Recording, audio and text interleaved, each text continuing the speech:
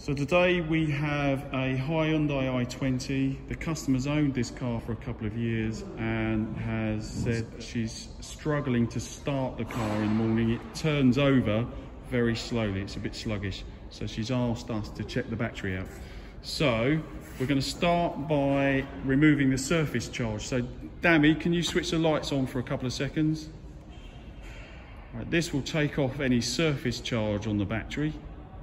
And then Courage here is going to check the voltage. Just switch the lights off now, Dammy. So we needed those on for usually about 30 seconds, half a minute or so. Okay, if you can just test the voltage now then, Courage. Okay, and as you can see, Courage is checking the voltage and we currently have 11.83. So it's below our 12 volts. So that's not a good sign. And we're already suspecting this battery. Right, what we're going to do now is crank the engine and in an attempt to start it, and we should monitor this voltage here. If it drops by more than 2 volts, so i.e. if it drops to below 10 volts on the display, that would also indicate that the health of the battery is not good. So Dammy, can you crank it over for us? Okay, stop, and you can see that it dropped down to way below 10.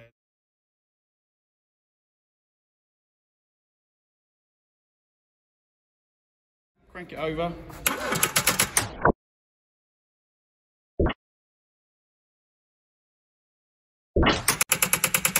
Okay, stop.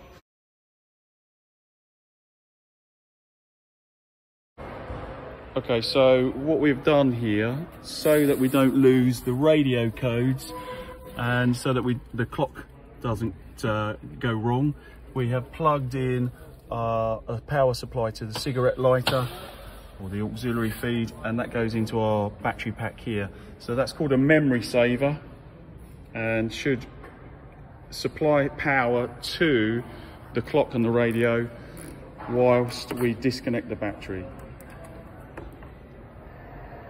Okay, so we have removed the battery from the car.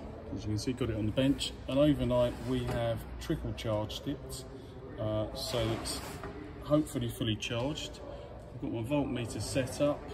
I'm just going to connect it up, and hopefully you can see we currently have 12.6 volts. So that is now a fully charged battery. Okay, so for the next step, we're going to remove the vent caps from the top of the battery. So I've put some gloves on and I'm going to be using a face shield. So I'll just put the face shield on because inside the battery there is some diluted down acid. Okay. Once we've got our face shield on, we're going to use a coin or similar to undo the vent caps. You want to try and keep these in order.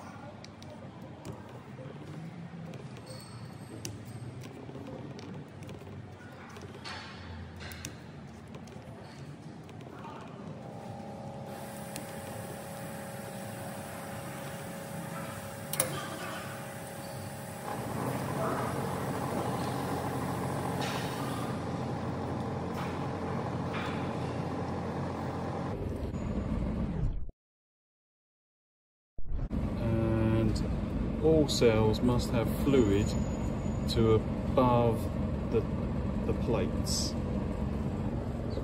Position that.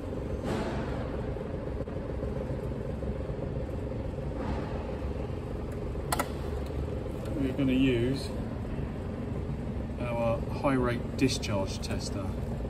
Now in here you can see it's got an analog voltmeter. And actually, if you see inside the grill here, basically what you'll see is the leads connect to the battery and current will flow through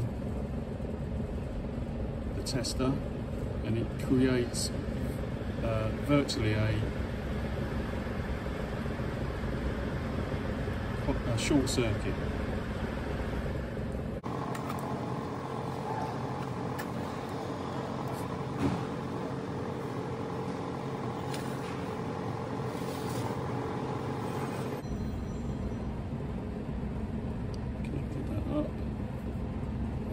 going to press the button.